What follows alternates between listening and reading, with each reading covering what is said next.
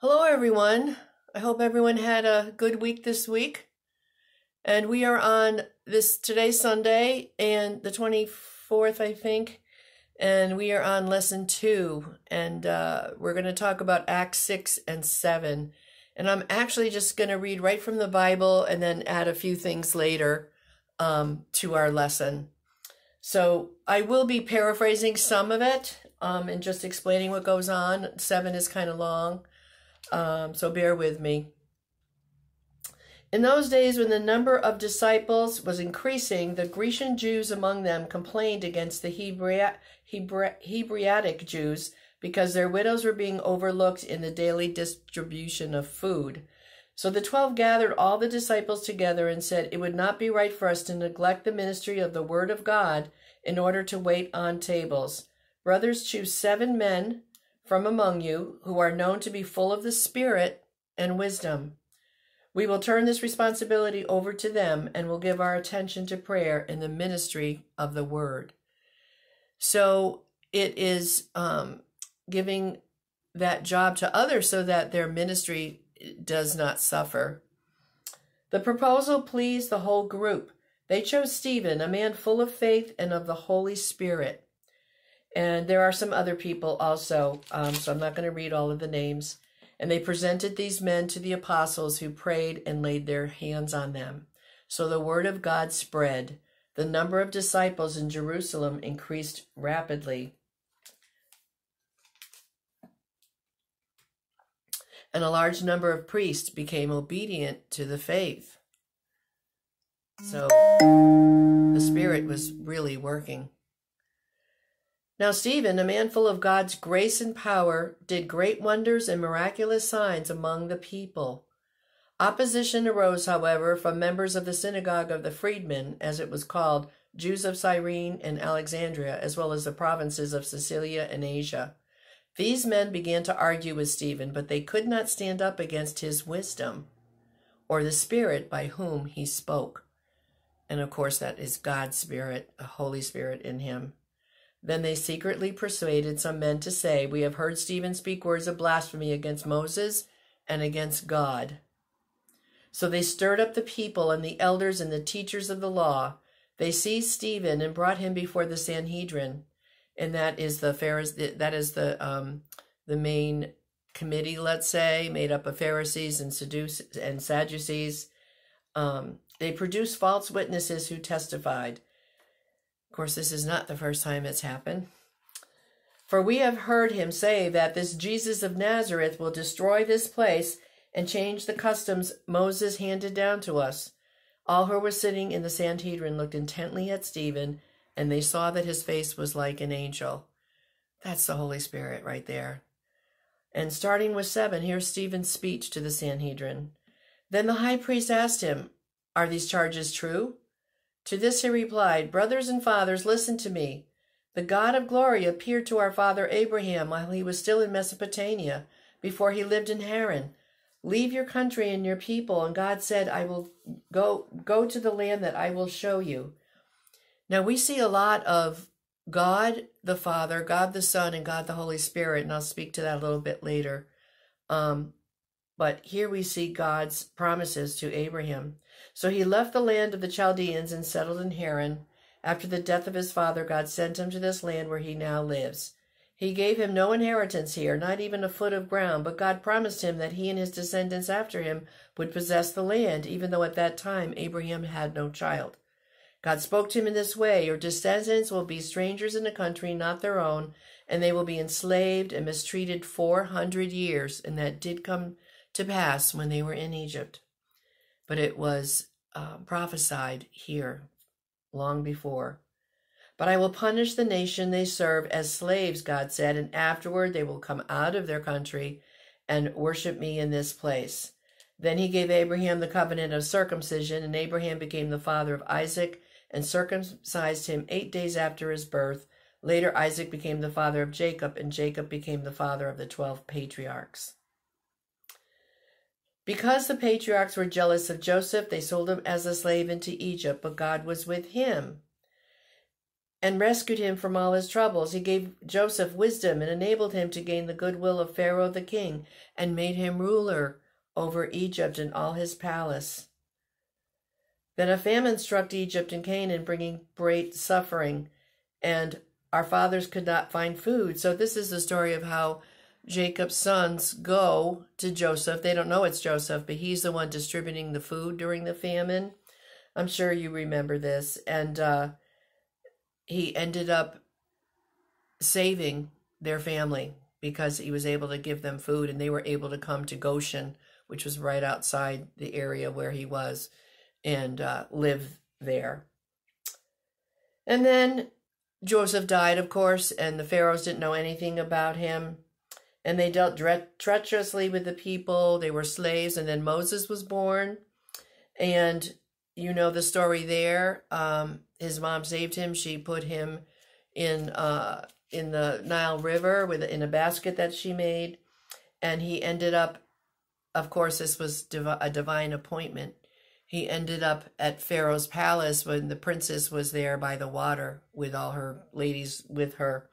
And she knew it was a Hebrew baby, and she had a heart to take him in, and he grew up in the palace. So God gave him this wonderful, he had the best education, the best of everything. And so when he was 40 years old, and then he decided to visit the Israelites, and one was trying to kill the other, he told them not to, and they said, who are you? You know, who are you to tell us? And actually he actually killed a man, one of the men, and this man saw it and said, I saw you the other day. So he ran. He had to run. I don't want to go into that story too much.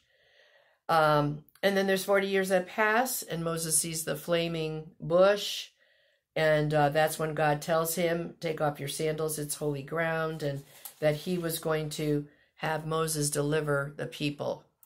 And eventually he did. Let's see. This is what I wanted to read. And they made the golden calf, and they made an idol. But God turned away and gave them over to the worship of the heavenly bodies. This agrees with which was written in the book of the prophets. Did you bring me sacrifices and offerings 40 years in the desert, O house of Israel?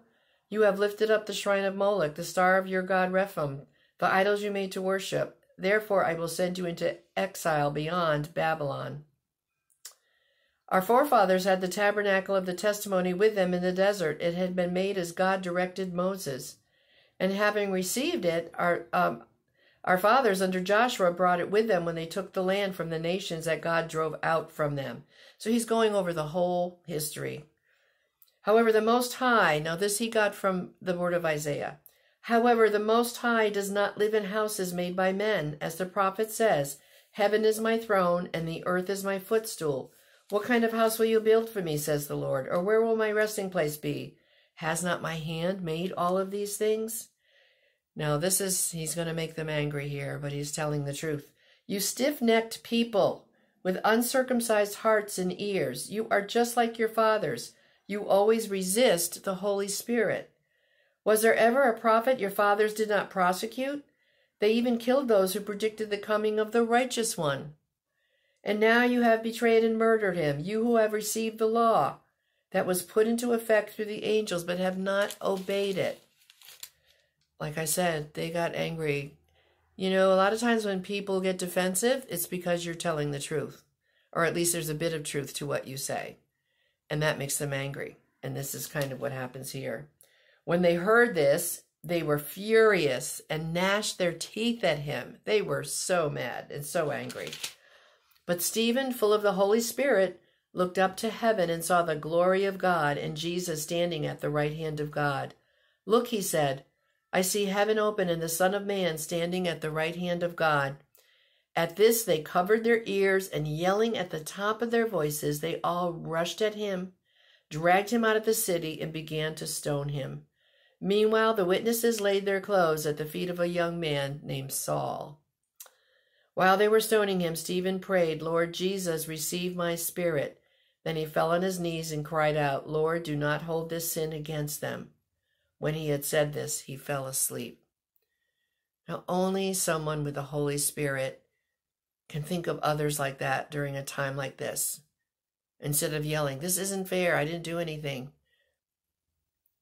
You know, he just was full of the Holy Spirit and knew that they were blind, that they did not know Jesus, that they didn't know the Holy Spirit.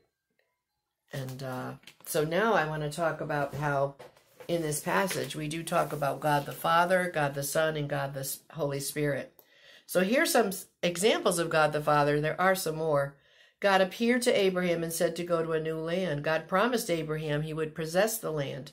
God was with Joseph and rescued him. We read that in chapter 7. God appeared to Moses and told him he heard the groaning of his people and would rescue them. God led his people into the promised land, driving out their enemies. God is in heaven with Jesus and is glorious. And now God the Son.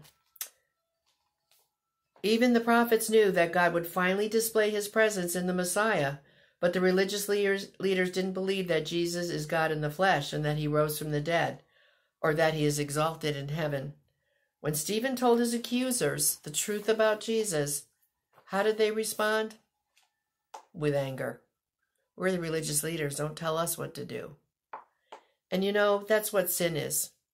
Sin is, don't tell me what to do. I can do what I want. And I used to tell my kids when I taught, I want what I want, when I want it now. You know, that's sin. In Acts 6, we learn that the Holy Spirit empowered the deacon Stephen to help widows. He also was empowered to do miracles and speak with wisdom.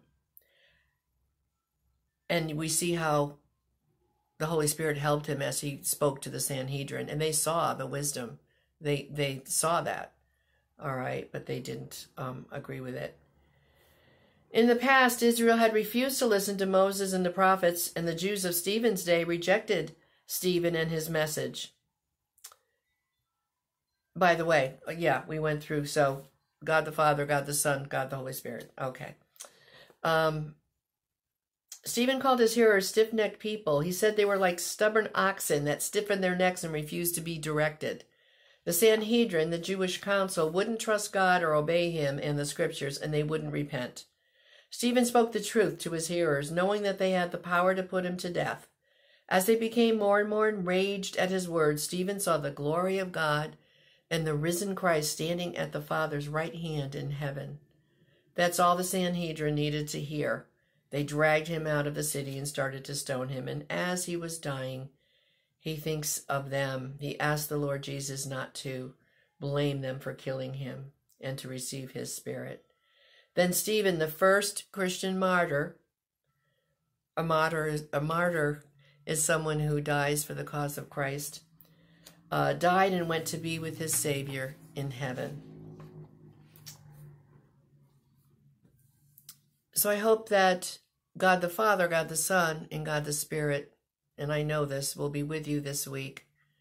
And listen to that Spirit, that still small voice inside of you, because God has come to reside in you once you accept Christ as your Savior. So I hope you'll have a good week. I'm praying for all of you. Again, if there's any special prayer requests, I just text me or call me or email me. My email is in the directory, whatever way you'd like. So have a great week, and God bless you all. Bye-bye.